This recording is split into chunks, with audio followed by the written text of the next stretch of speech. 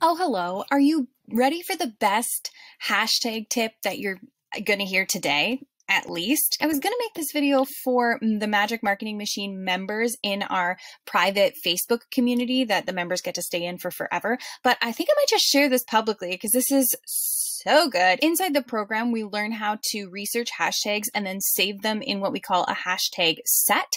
So the sets are based on themes. So if you know that you always post Canva hacks, then we're going to have a set of hashtags that you can use every time you make a post about Canva hacks. If you are a personal trainer and you maybe have tips for your glutes and you have tips for bicep work, and that's all I know about personal training, then you're going to have a hashtag set for each of those. Okay, so before we would save those sets in your notes app or a document. And then when you're doing your scheduling inside Later, this is Later, the scheduling software we use for all of our clients.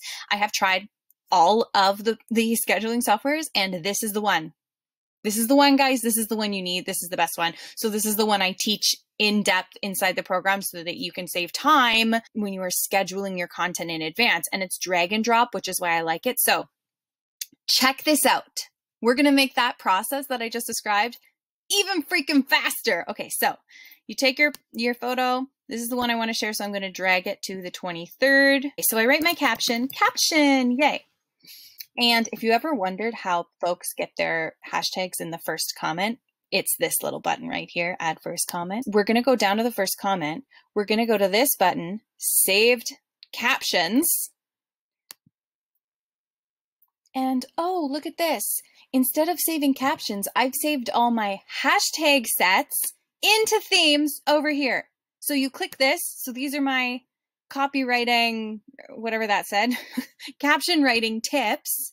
And they're all saved in here. So then I can maybe this is more than I really need. I can add just a couple that relate back. So I might call this I might also hashtag it flat lay or hashtag working from home. Just add a couple that are specific to the picture, and bingo bango. Hashtags don't need to take a ton of time, and they can be so valuable for getting your content seen by strangers, people who aren't already following you. This is the best hack. Trying to figure out hashtags, I've spent hours and hours and hours throughout my career, and I've simplified it. Inside Magic Marketing Machine, you learn everything. You learn my entire process so that you can do it too. So you can add your hashtags in the blink of an eye, babe.